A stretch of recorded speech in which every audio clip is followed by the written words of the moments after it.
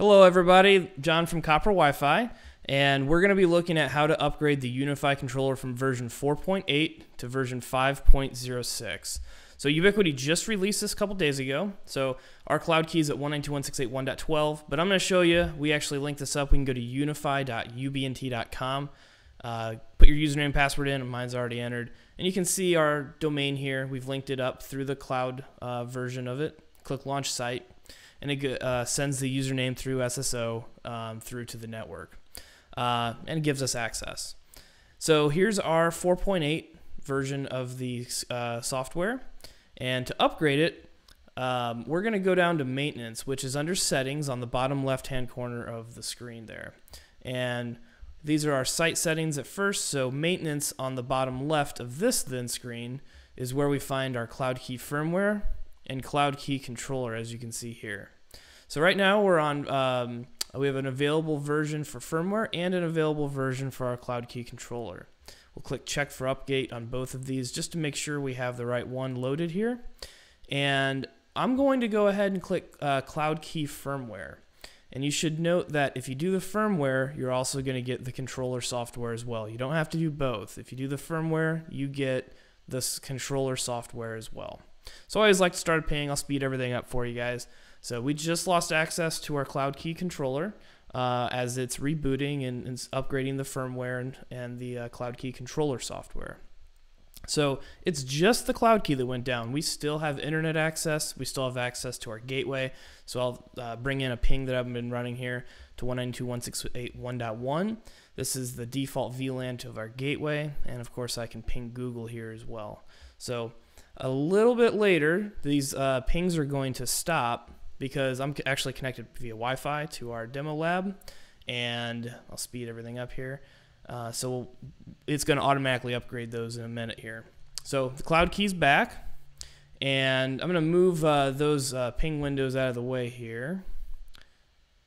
Just give me 1 second. There we go. Let's get these out to my other screen, and I'll come back and I'll close the settings here. And the Cloud Key controller is back, so let's go to unifi.ubnt.com. We'll just refresh that page, and it says the device is offline, so please try again later. So that was going to the routed domain. Still says it's offline, and if we select it, it still says offline. So let's try and hit the IP address that directly. So let's go to 192.168.1.12.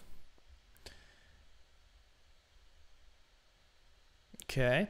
And you can see here that it pulls it up. If we click Manage, it starts to load, and then it dies. So I'll bring my pings back in. Basically what happened is I lost Wi-Fi connectivity because I was connected to these guys. So I'll speed this whole process up, reconnect to CopperWiFi, and I'll get my Cloud Key controller back, and I'll get access to my gateway again. And we'll log back in just by refreshing this page. And here is our 5.0.6 controller right here.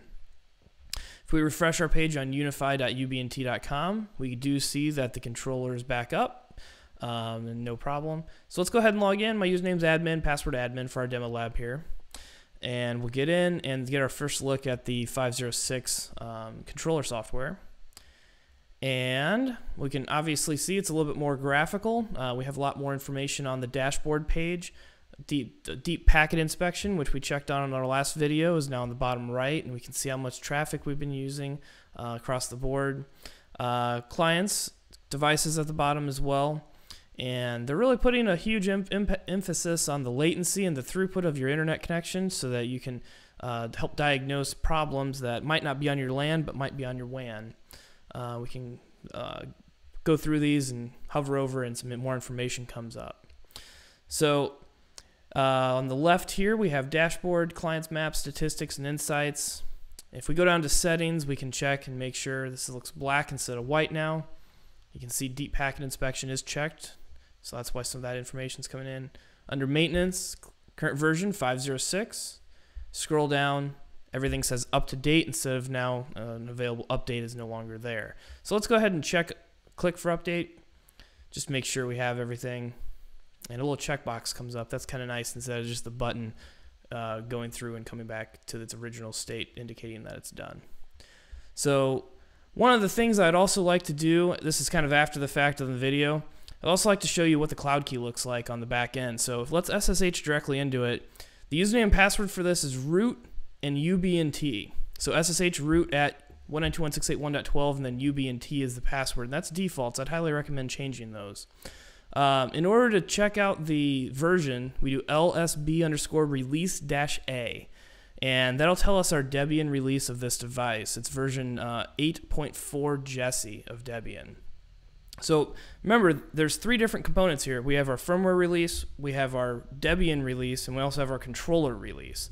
So let's just make sure that our Debian release is up to date. We'll do apt-get update, and it'll go check the repositories and dependencies and make sure that everything is up to date. And this just takes a moment, reads the package lists, and just make sure that everything's current. So let that finish here. And after that's completed, we need to do apt-get upgrade, just to make sure that if there was anything in the repository that was downloaded, that we can upgrade those. And on our controller, nothing is done. So 0 upgraded, newly installed 0. So we'll exit out of there. That's it. That's how you upgrade the system. Take a look at the SSH into the back end. If you have any questions, leave them below. Hope you enjoyed the video, and definitely enjoy the new version of Ubiquiti's Unifi software. Have a great day. Thanks.